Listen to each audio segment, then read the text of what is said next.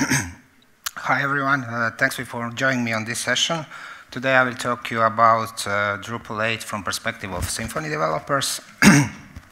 Before I start, I will introduce myself. So my name is Antonio Peric Mazar. I come from Split, Croatia. I'm the CEO of Locastic, co-founder of Symfony Croatia user group, and organizer and co-founder of Shift Conference. If you want to contact me, these are my contacts, my Twitter account, so please be free to tweet or send email if you have any questions. Few words about my company. We are agency specialized in designing and developing mobile and web solutions for our clients. We also do training and consulting. And at the moment we have 20 employees. These are few pictures from our office. And the thing that we are very proud of is that almost 25% of our team are the women, which are also amazing developers. And before I start, I have a few questions. So first question is, how many Drupal experts is here? Anyone? Just please raise your hands. Do you have experience with Symfony also? Oh, cool. And how many Symfony developers? And with experience in Drupal?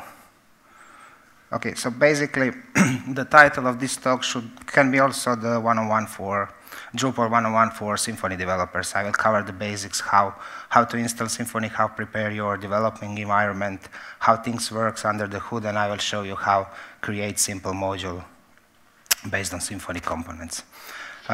Before we start, small disclaimer, as I already told, I'm the Symfony developer, I'm not expert in Drupal. Little bit about history. So in 2012, Fabien Potessier wrote a blog post about Drupal is going to use Symfony for building the new version, but they didn't use entire full stack of the Symfony. They used only the components. But the principles, how they build the Drupal under the hood, you will see that is very, very similar to the way how we are building Symfony applications. What this means? This means that Drupal developers should learn more. Like they need to switch to the object-oriented programming. They need to learn a new framework. And for Symfony developers, that means that we have very powerful CMS, which we know how it works and we can use it. Also, that was a really good thing for community because, you know, after Composer, that we are not splitting so much inside the PHP communities as before. We were like islands, like, I don't know, WordPress, Drupal, PHP, Symfony, Laravel, whatever community. Now we are sharing components, so we are forced to build better code to share it with other developers. A few words about Drupal and Symfony. So Drupal is for content strategists to build the content, to build website. And the very best thing about Drupal is that he's very powerful out of the box, even include the APIs. You can build the custom types and everything else. And Symfony is a framework built for professional developers that allow us to build complex web application in easier way. In Drupal8, we have three types of knowledge. First type is about Drupal, which is same in Drupal 6, Drupal 7, Drupal8. It's about node types, about how Drupal manages the content inside his database. Second type of the knowledge is Symfony knowledge. And third type is something new like plugins, blocks, and things that comes in Drupal8. We will, of course, focus on Symfony knowledge at this talk. So let's see how it is built. On left side, we have Symfony full stack with CMF components because the Drupal8 use CMF routing because it allows dynamic routing. And Drupal8 is built on top of the Symfony components here with a twig, with Drupal components, and then everything on the top is Drupal core. Then we have modules and, of course, distributions at the end result. The Symfony components that Drupal is using are listed here. And the most important is, I will say, this part here, dependency injection, event dispatcher, HTTP foundation, and HTTP kernel. So from the list of the components, you maybe already have the idea that everything is about dependency injection. It's about dependency injection container.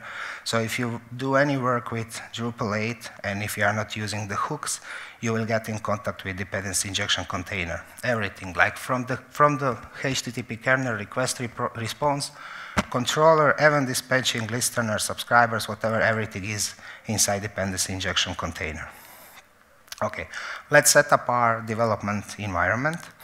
If you just want to test Drupal, like you don't want to see the code, you want to install it quick without setting up your environment, there is a nice website. It's called Simply Test Me.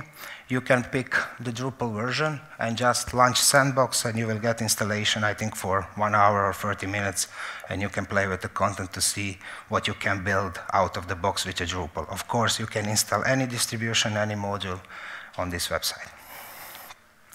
There is also Acquia Dev Desktop, so it is prepared environment for Drupal development. It works mostly out of the box, so if you want to use that, it's also easy to set up.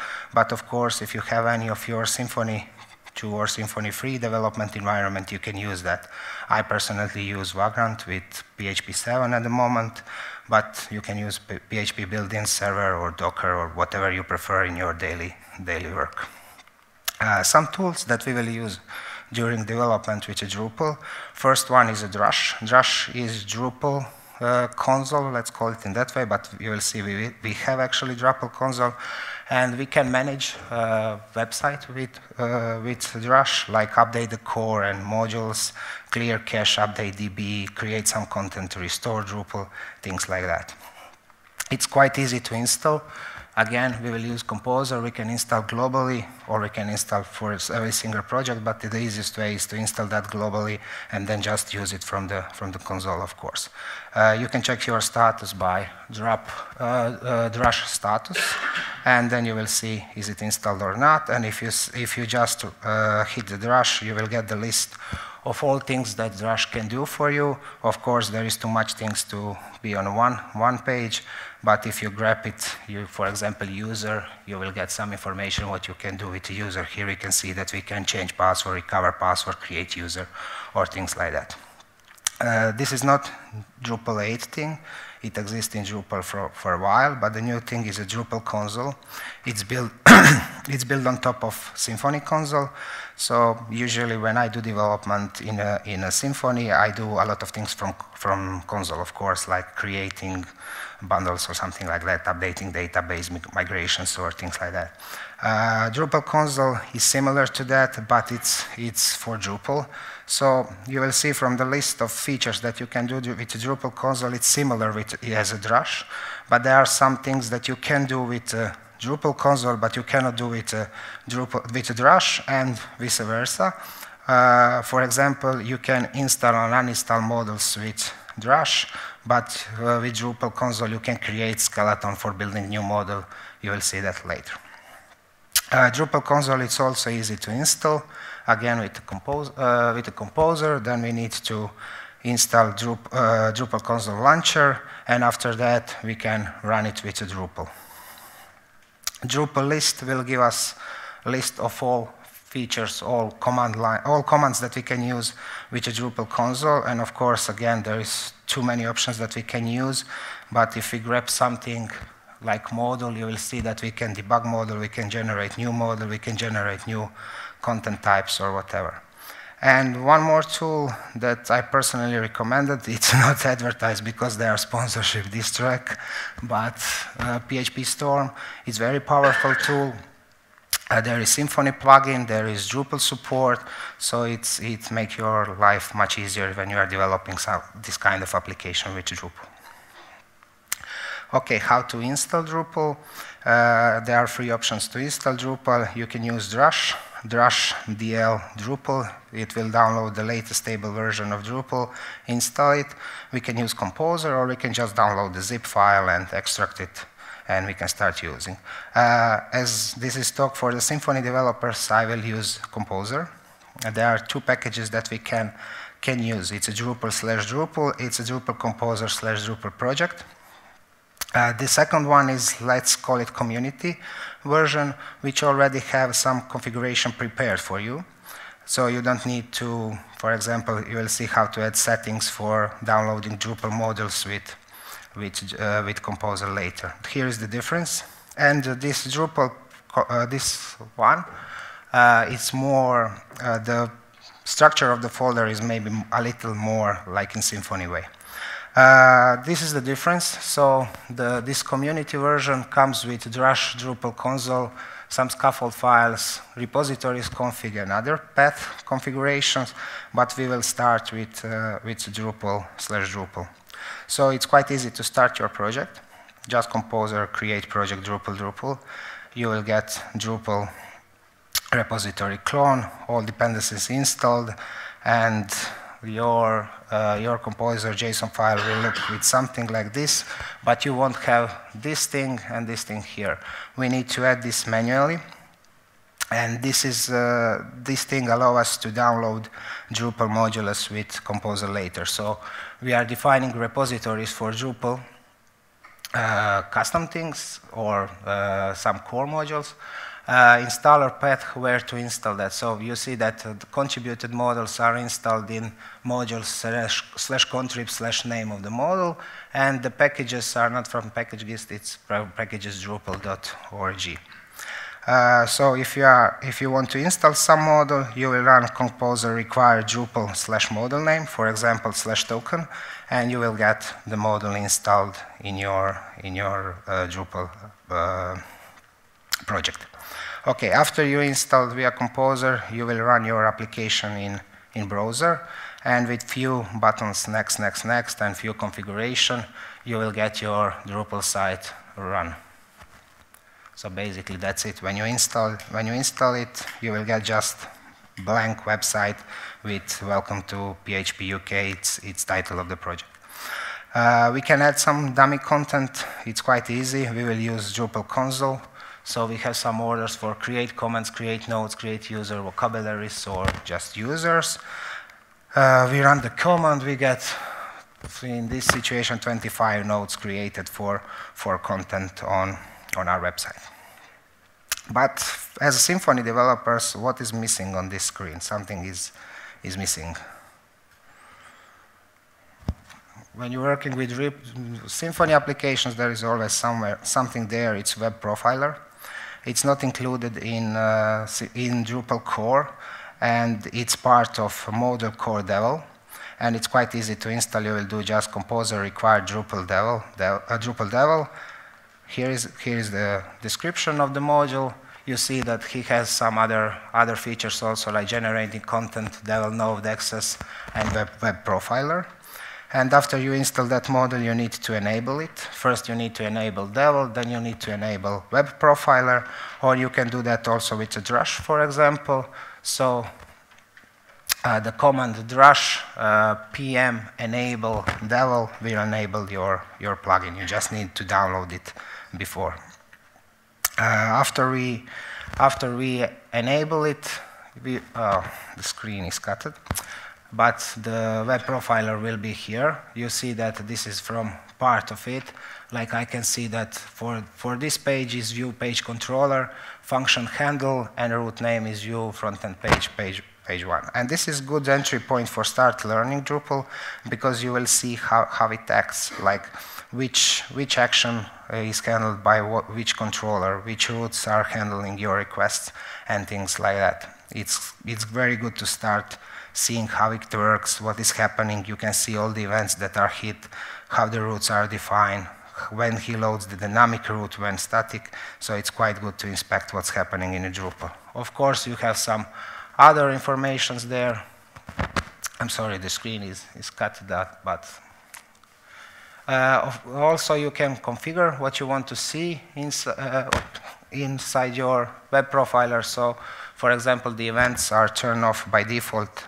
I always prefer to turn them on, because a lot of things happening in Drupal are based on the events. Actually, hooks from the Drupal 7 and previous versions are starting to be replaced entirely with event subscribers. Okay, how this works under the hood? Let's see some code. So this is our folder structure. And this is our lib/Drupal/core. This is the core of your Drupal8 project. So if you do everything proper, if you are not, I don't know, fixing some bugs in the core, you shouldn't put anything in this folder. The second folder is modules. you see that I installed the devel module, so I have one contribute inside this contribute folder, but actually I'm putting all my custom modules that I'm building, and with the models you are customizing your Drupal inside this folder. So most of my work, if it's not theming, will go to this folder.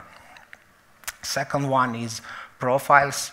In the profiles, we can have different steps that run after deployment and installation. In sites, we are defining the configuration for our sites. Drupal can handle multiple websites, so one installation can handle multiple websites. And of course, there is themes folder where we are building our layout, our themes. You know what's vendor folder, and this is interesting. Like if you are using again PHP Storm, you can have editor config plugin because the Symfony and the Drupal doesn't have the same coding standard. For example, the obvious difference is that the Drupal is using 2 spaces and Symfony is using 4 spaces. And Drupal is also PSR 4. It's following the PSR 4 standards. If you want to see what's happening when you got some error, you need to uncomment these 3 lines and enable settings local, and then you can add. You have example here. Sorry, I moved it already here to settings.local.php, so you can get all the errors printed on your screen. Okay, let's move to the request response. Same as in your Symfony application where we have front-end controller, we have a front-end controller here. It looks almost the same as Symfony 1. So it's based on kernel, Drupal kernel, which is based on Symfony 1, and the request in basic looks like Symfony 1. Like we have request, that request should have a response at the end. And it is always response, but of different types. And we have events during entire process. So after our request is handled by kernel, the roots defines the action. Some events are hit. We can, of course, interrupt that with event. I did some small example later to show you. And the only thing that is more complex in Drupal than in Symfony is you cannot read here, but it's this part here. So this is basically exactly the same as a Symfony, but this is the part where Drupal has a lot of events to handle how you should view your content. The basic pipeline goes like this. Like after control returns render array, the view will be triggered by the HTTP kernel because the controller results not a response, but a render array. If you return the response, the pipeline is done because it's a requirement that we must return the response. After that, the main context view subscriber is subscribed to the view event. And next, main content view subscriber checks negation request format is supported.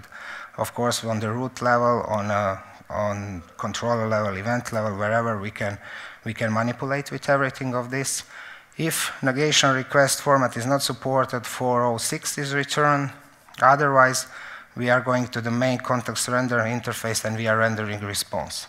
We have 4 main content renderers. It's HTML, it's Ajax, it's dialog, and the modal. And it basically looks something like this. This is HTML renderer. That's the one you will use most, probably. And he has this big method which renders response, and you will see that at the end he's returning object which inheriting originally Symfony response. Routing are, as I already told you, like Drupal is using CMF routing. So in your standard Symfony application, you cannot use in easy way. You cannot use out of the box. Actually, you cannot use the dynamic routes. But in Drupal, you have, of course. And this is the way how we define the routes. So it's the same as a Symfony, but we have some additional parameters like permissions, like entity access, and basically that's I think 2 that you will use most, and some default arguments. Permissions, For example, access content permission, usually any user can see your content, but you can limit that, for example, that only registered user can see the content. So if user is not registered and log in your system, he cannot see this page. Controllers. Controllers are just classes that have some public functions that return response, basically same as in a Symfony. Of course, things are not so easy, but this is proper controller. Like, it's a class, it has public method, and it returns response. Of course, the controllers extend in usual situation. Controllers extends control base. And we get some helper methods. Like, most of the helper methods are getting the services from dependency injection container. Like, for example, current user, we will get from the container get current user. Language manager, we will get from container language manager. So if you are preferring to work with the service-oriented architecture in Symfony application, you will see that this is almost the same way how we are working in Symfony world. One more interesting thing which allows us much easier dependency injection to controllers is that this controller base implements container injection interface, which means that he needs to implement static function create. The static function create gets container, and then it's quite easy to do dependency injection without any additional configuration in your YAML file, for example. So we need to have this public static function create method, and then we need to return the static with services we want to inject. We got them from the container, the dependency injection container, and then in our construct we are just accepting that's two arguments. So these two arguments we got here, we are ejecting them, and this is actually factory method, nothing. There is no any magic. Regarding services in Drupal, there is plenty number of services. Probably every module that you install gives you additional services, but this is the core services definition.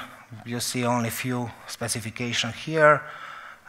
These actually are some parameters. Now download are some services, but here is just debug from Drupal container debug.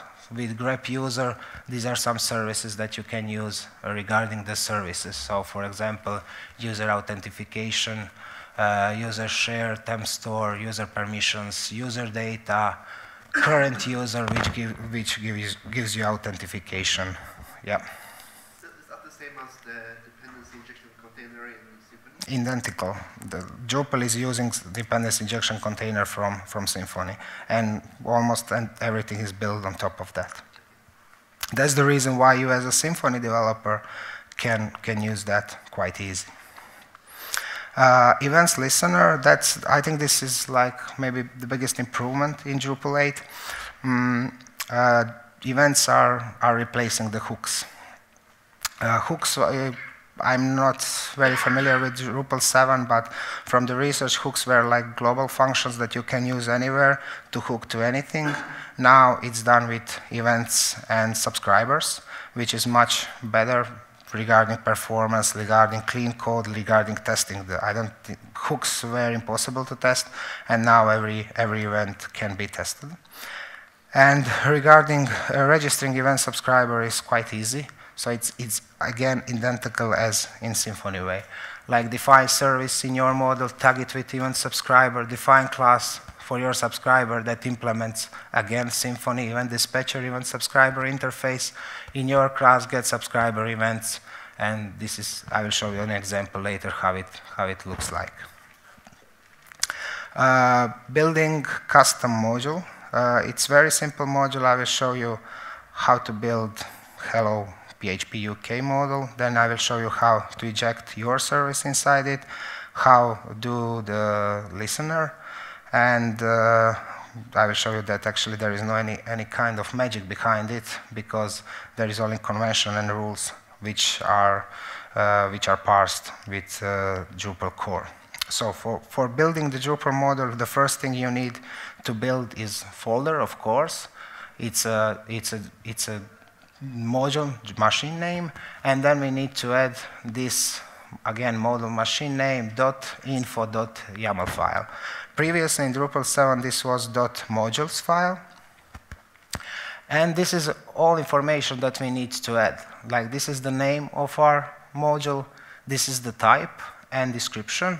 Of course, the version of Drupal we want to use, and package is the place where we want to put this module in our administration. With these 5 things defined in your YAML file, your module is already visible to your Drupal application. So you can go to the backend and you can install your module. Of course, he doesn't do anything at the moment, but it exists, it can be installed. This is a little longer version, what we can define. We can define dependencies that are the modules or some other things, features or something like that from Drupal that our module depends on. And test dependencies are the thing that if we start to implementing something and maybe in the future it will depend on something, we just put the test dependency and then test robots knows how to test our module. Configuration, which configuration to read. If we want to hide our module from the backend, we can set this hidden true. And this is good if you have, for example, only tests in your module, or you are building some module only for showing some part of code to someone. And the version that should not be, doesn't need to be defined because it will be auto-incremented with package manager. But as I already told, these 5 things are the only things that we need. And we see our module in the backend. We can click checkbox, we can click install, or even quicker, we can do the drush enable module. It's a little bit quicker, and if you are doing a lot of installing, uninstalling modules, it will save some time from you. You don't need to go to administration, do a few clicks to the navigation, enable, disable. It's much easier from the console, of course. When you do some configuration things, and when you change something, like same as in a Symfony, you need to clear the cache. The only difference between Symfony and the Drupal here is not clear cache, it's cache rebuild. So actually it's rebuilding all the cache. Our first controller looks, I don't know, can you read from the last rows? Okay. This is our first very simple controller. It's actually had only one public method. It's return new response. So we are returning the Symfony HTTP response. And it won't go to this additional event flow of Drupal8. It will return response and immediately pipeline will be done. And this is our root. You need to see that we define the root here in hello phpuk.routing.yaml file. And inside SRC controller, because we need to, it's PSR4 standard, so we need to have namings SRC controller etc. If you remember from the beginning when I showed the composer JSON file, the core is in a lib. It's not standard PSR4, probably because of some keeping of some legacy things, but in future I think they will move probably that to also to the SRC folder. Our root says /hello phpuk/name. For default, it's controller with action content, and we need to give access to the content. And this is what I want to show you. Like when we include the roots here, hello phpuk routing.yaml, there is actually no any magic behind it. It's just method in a code. Get in a root builder. We have the method that actually get all the roots definition, merge them, and you have routing built for your entire Drupal application. So if you search for info.yaml, if you search for services.yaml, there is similar principle to building all of this. And this is the result. Like hello phpuk. Hi Antonio. I see there is root problem. This is second one, but okay, /Antonio will show me the same thing. The next thing I want to show you is that I extended controller base, and I now want to get the display name from the current user that is logged in inside our system. That's the method get current user. So new response, hello phpuk, this current user get a display name. Will give me the same result as this, because my username when I created the Drupal site was Antonio. The next thing I want to show you is here I use the get current user from controller base, from the helper method, but next example I want to show you how easy it is to inject that. So I have this public static function create method. I get the user services from container. I return the new static with user services. In my construct, I'm getting the user services. I'm setting this private user services method to user services, and I can access in the same way to this display name in my controller. The next thing I want to show you is how to build your services. Again, it's the same thing as in a Symfony. We need to define hello phpuk.services.yaml. Please notice that this is in level above this src folder, so it's in a root folder of our hello phpuk module. So I want to build services hello phpuk module dot say hello. This is not the rule, but it's much easier if you prefix all your services, routings, and everything else with the machine name of your module, because you will get the unique roots in that way, and it's much easier to debug later what's happening. The thing I want to inject inside this simple service is this other service. It's current user. This current user is a Drupal8 service. It's not a Symfony service. Like it's not from the core of the Symfony. And this is how it looks like. I'm injecting the Drupal current user, and I have only one public function which returns hello, this current user display name. The next thing I want to do, I want to inject that service to my controller. So again, I have create method, but this time I'm injecting my service. So the name I gave it here, hello phpuk say hello. I'm getting it here, injecting to my constructor, and then the response is just this service say hello, say hello. The result is hello Antonio. It's the same, just this is done with the services. This is quite simple example, but to show you how you can create your services, how you can inject other service from the Drupal, and how you can use it in a simple way. The next thing I want to show you how to render this inside existing Drupal template. So in a Symfony, we know there is a rule that controller must return response. And usually if we are using base controller from the framework, we have this render function or something like that. Behind it works in a way that creates a response, give it the template, give it the data, and give the end result to the user.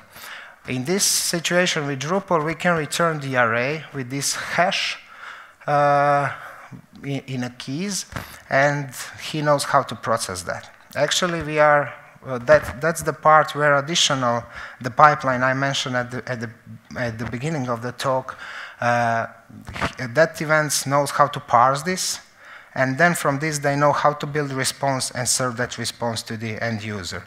And result of this is actually something with a template. So my content is here. I could add the title. I can hook to some event to change that, to do whatever I want with that. Okay. Next thing is building my subscriber to event. If you list, I can show you later. I have my Vagrant machine up here, and we will probably have time to show you some more things. If you list all of the events that are happening, as I already told you, there is all list of Symfony events plus some additional Drupal events. Usually the core modules, and if they are properly built in thinking of future, modules should also have some events that you can hook and change the things. So overriding some module actions should be, again, in a Symfony way, like hook to the event, change the data, or hook to event, change the response, or hook to event, don't do nothing, or just block the website, as I will show you now. Like, I will build a simple event here, which will show the message to the user that site is under maintenance. I want to hook on a kernel event, and the first one, that's kernel request. So what I'm doing, I'm defining, again, the service, which is actually event subscriber here. We tag it with that, and its class maintenance listener. That class looks like this. like on kernel request, first we need to implement event subscriber interface. It requires to have this public static function, get subscriber events. We define events on which we want to subscribe and which methods, which action will be hit when that events happen. In this situation on kernel request, defined here, we want to run the method on kernel request. We get the event, we set the response, and we stop propagation. So we don't, on this event, we want to return response to the user, and that's all. He doesn't go further in a pipeline. This is like cute if you have a big website and you need to do maintenance in a very quick way, you just hook this to this event and show that message to users. So on first kernel request event, the response is served to that user. The next thing I want to show you is how to add URL to the backend to allow users to do easier configuration of your model. So again, all these things were done with the hooks before. Like you had a hook, then in the hook you have some way of specification where to hook what. Now we have configuration files, or we have event listeners to change the hooks. Of course, hooks still exist in Symfony 8, but slowly I think they are switching everything to events listeners, and with idea probably to remove that in version 9. So we define hello PHP UK links.menu.yaml, and we define title of our URL, description, which is the parent URL of it, which is the route when we click where we want to go, and what is the weight, like of what is the importance of our URL. And when you add that, you got it here, like hello PHP UK model settings. When user click, he will go to the settings. Recap.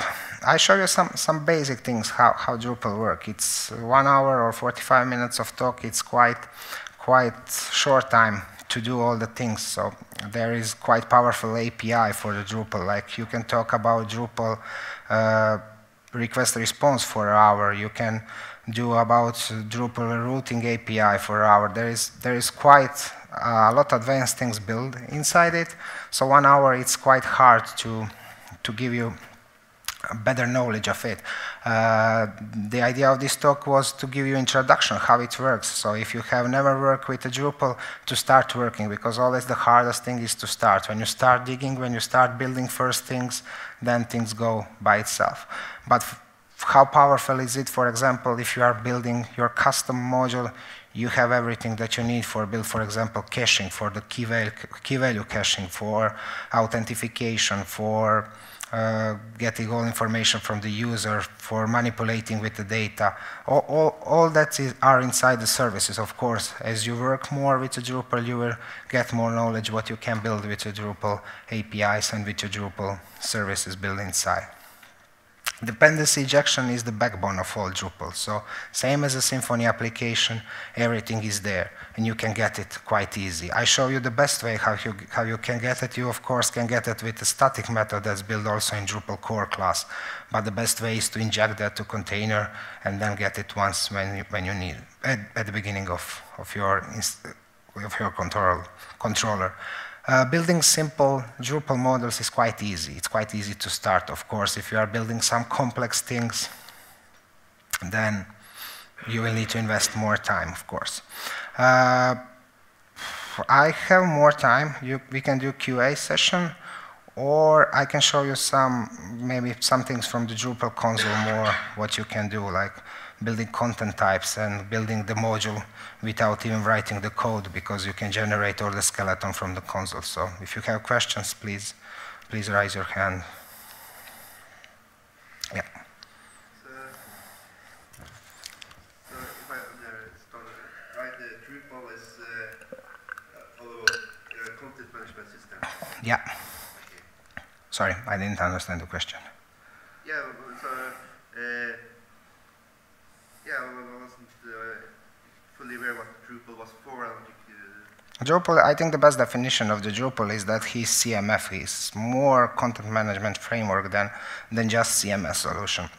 For example, basic difference between WordPress and Drupal is that in Drupal you have everything ready for building any type of content. In other CMS, you probably need to install some plugins to do things that you can build in Drupal from the core. Also, the Drupal is mobile ready, so you can get the API quite easy from the core. There is multi-language website, there is multi-website, so it's quite powerful at the moment. And I think the idea of switching to Symfony framework was great because people who are building Drupal, their job is to build amazing system for managing the content, and some other people should maintain the framework. There is no sense to build two things when there is really powerful framework outside.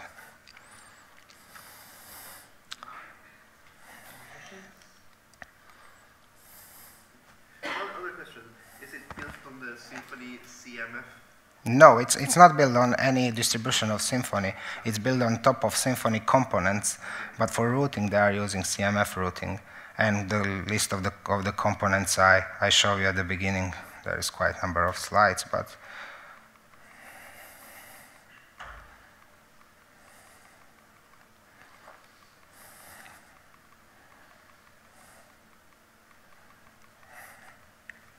I can do this.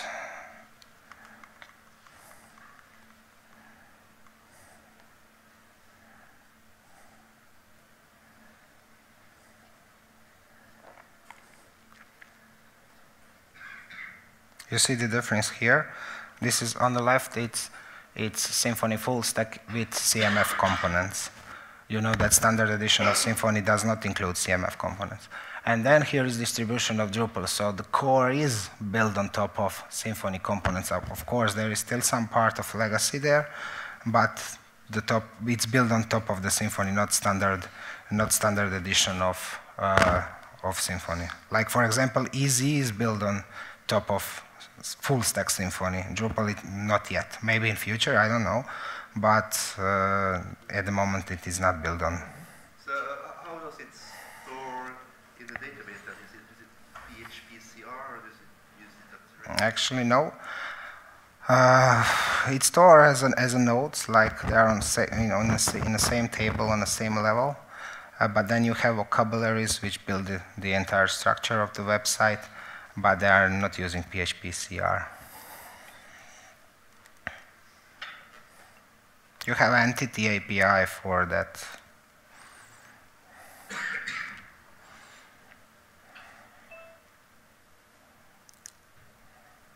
Okay, thank you.